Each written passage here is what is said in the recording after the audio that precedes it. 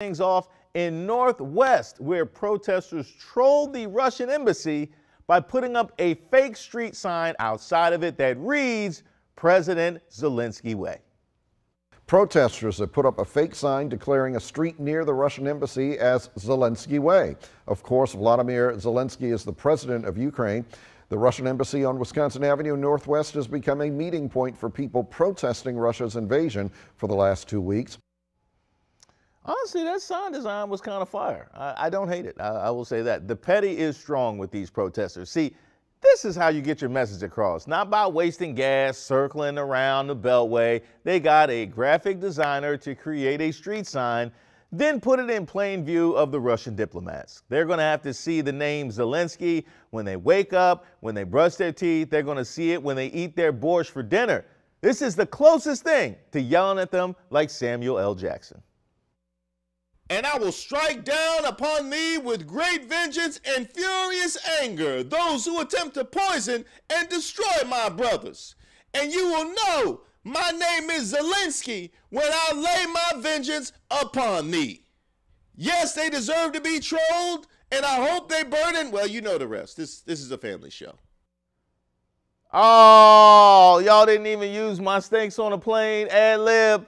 Oh, that's rough. All right. Well, anyway, I see where this can possibly go. The fake street sign with a little speaker that gives you your Samuel L. Jackson. Why choose when you can have both? But already well done, protesters. Not only was this clever, but they trolled the Russians from a very safe distance. Very smart on their part. Let's head over to Berlin, Maryland for this next story, where George's Beverage Company is partnering with seasoning maker McCormick to release an Old Bay flavored vodka later this month. Now, this is the most Maryland thing I have ever seen, specifically the most Ocean City thing. You know, they get their drink on. Now, this will work for Bloody Marys, but will people actually sip on vodka that tastes like crab chips? I mean, the way folks love crabs in this area, you know what? I feel dumb for even asking. I already know this is going to be a hit. Old Bay's blend of 18 herbs and spices now can get you drunk. Cookout season is officially on notice, and it's going to be a mess. People can have crab feasts while drinking vodka that tastes like what they use to season the crabs. Oh, blood pressure doctors, be ready. By the way, please drink responsibly and don't order this at any bars if you plan to get your flirt on later, okay? If you plan to shoot your shot, this is not how you want to open up. You can't get in somebody's face smelling like booze and crabs at the exact same time. The next story is out of Atlanta, Georgia, but unfortunately, it's actually going to affect all of us soon. According to experts, invasive web parachuting 3-inch long Joro spiders will begin to spread up and down the East Coast by the summertime. And y'all complained about the cicadas. I tried to tell you cicadas were just out here for love, and y'all demonized them. Now what you got? I bet you'd rather deal with cicadas instead of these. Now, Joro spiders are originally from Japan, but they surfaced in Georgia and are expected to thrive. Yes, they're expected to thrive and expand since they can handle cold weather and they have no predators.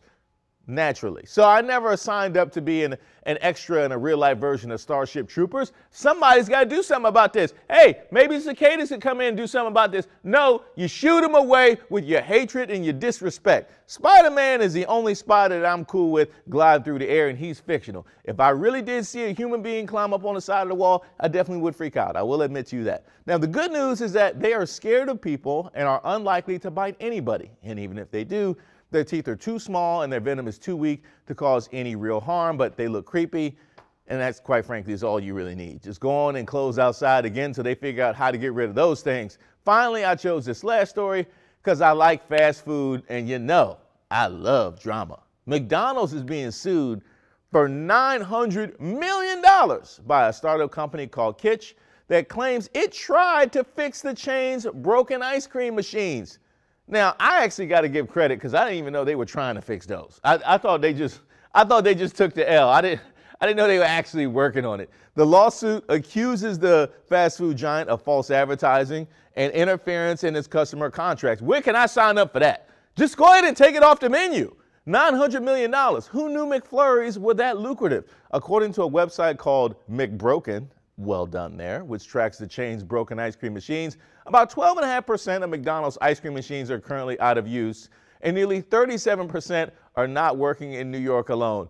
Now, you know it's bad when they need a whole website to track how often your machines fail, but I'll be honest, I was expecting those numbers to be way worse. 12%? No way when I asked. 12% of the time it's broken. It's much higher than that. And why is New York like almost like triple everybody else? Is something about kicking the machine with Timberlands? They just never come back?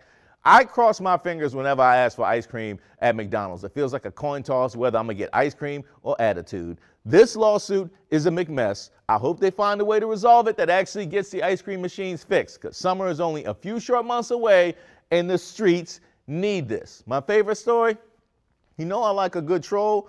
The Zelensky Way sign outside the Russian embassy. Anytime I get to quote Samuel Jackson, I'm a happy man, despite they killed my snakes on the plane. Close second is the McDonald's machines. Thank you, Kitch, for saying what needed to be said with money.